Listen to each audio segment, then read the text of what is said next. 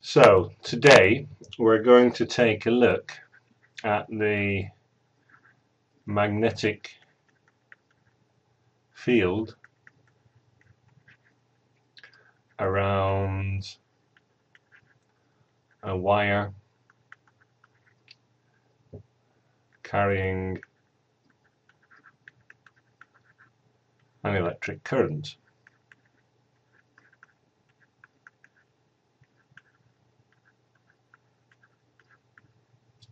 So if we have the wire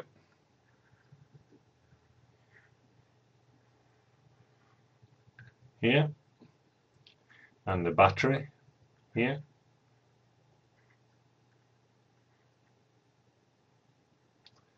this is a battery. Which is the positive end and which is the negative end of the battery? The negative end is always shown by the short line, so this is the negative end, or the negative terminal, and the positive terminal. In that case, which way will conventional current be flowing?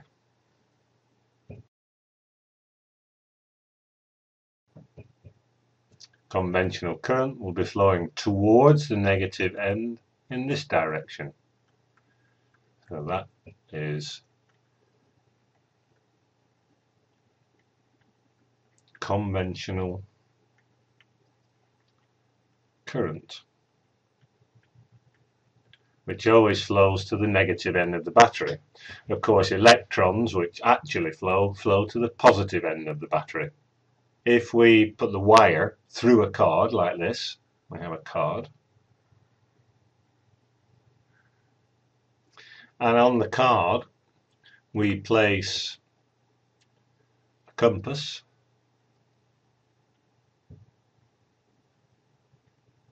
we would see that the compass needle will be in this direction, from south on this side to north here. So this is a compass.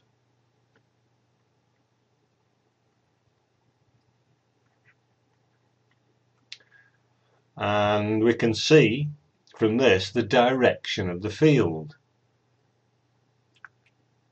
The field lines would lead the northern end, so it will be going around this way, right around the wire.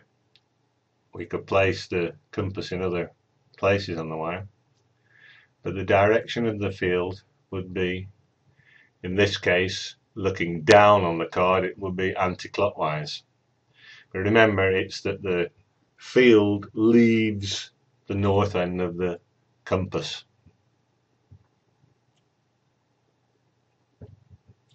So now we can have a rule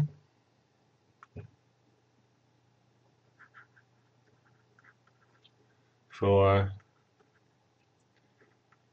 field direction. Once again, we're going to take a wire and conventional current direction is up.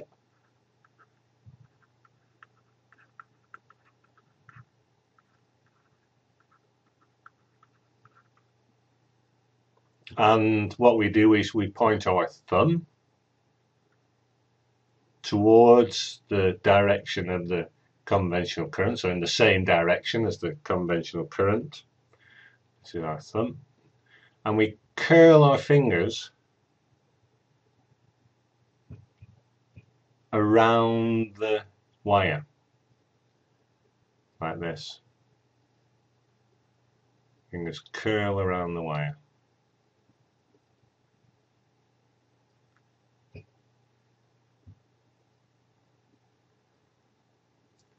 And you can see that the direction of the thumb is in the direction of the conventional current.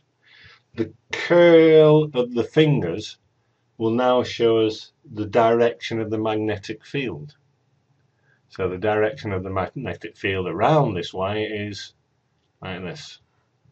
is in the same direction as the curled fingers.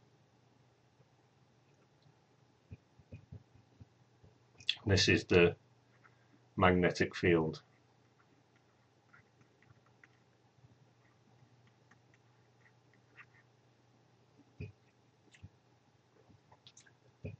This is normally called the right hand grip rule for field direction.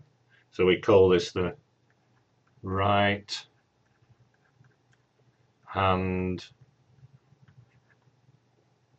grip rule